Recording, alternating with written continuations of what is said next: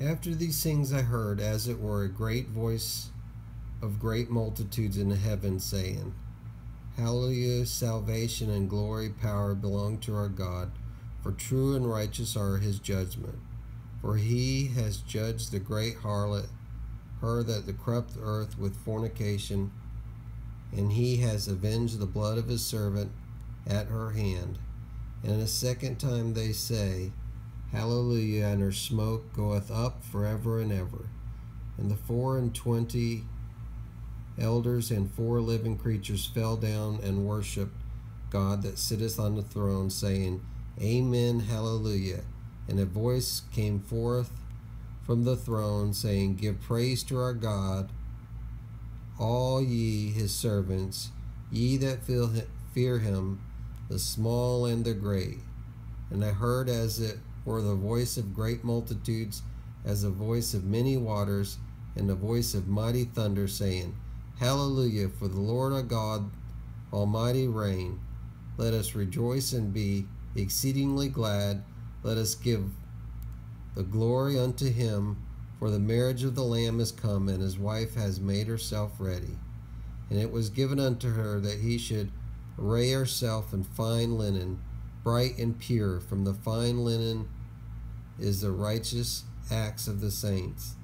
And he saith unto me, Right blessed are they that are forbidden to marriage supper of the Lamb.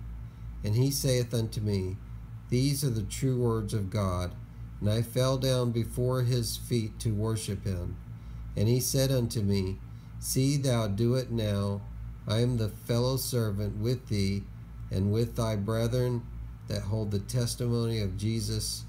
Worship God, for the testimony of Jesus is the spirit of the prophecy. And I saw the heaven open, and behold, a white horse, and he sat therein, called Faithful and True, and in righteousness he doeth judge and make war. And his eyes are a flame of fire, and upon his head are many diadems, and he has none written which no one knoweth but he himself. And he is arrayed in garments sprinkled with blood, and his name is called the Word of God. And the armies which are in heaven followed him upon the white horse, clothed in fine linen, white and pure. And out of his mouth proceedeth a sharp sword, that with it should smite the nations, and he shall rule with them with a rod of iron. He tradeth the winepress of the fierceness of the wrath of God, the Almighty, and he has on him garment, and his thigh a name written, King of Kings and Lord of Lords. And I saw an angel standing in the sun, and he cried with a loud voice, saying to all the birds that fly in the mid of heaven, Come and be gathered together unto the great supper of God, and ye may eat the flesh of the kings, and the flesh of the captains, and the flesh of the mighty men, and the flesh of the horses, and of them that sit therein, and the flesh of all men, both free and bond, and small and great.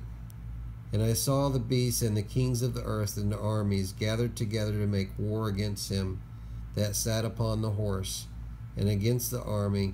And the beast was taken, with him the false prophets that wrought the sigh in his sight, wherewith he deceived them, and had received the mark of the beast, and them that worshipped his image, that they too were cast alive into the lake of fire that burneth with brimstone. And the rest were killed with the sword of him that sat upon the horse, even the sword which came forth out of his mouth, and all the birds were filled with their flesh. This was the book of Revelations, chapter 19.